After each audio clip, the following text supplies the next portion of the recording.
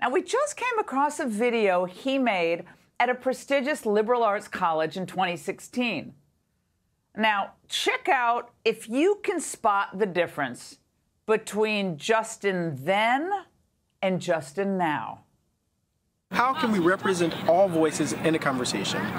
I wanted to do this by partnering with organizations from the Bowdoin Democrats to the Bowdoin Republicans. I want to bring together different voices, dissenting voices, voices that may be more liberal or more conservative, in order that we can reach a point of sort of the radical middle.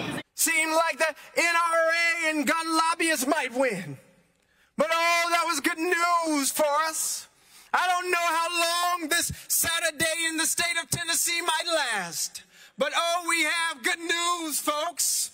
We've got good news that Sunday always comes. What?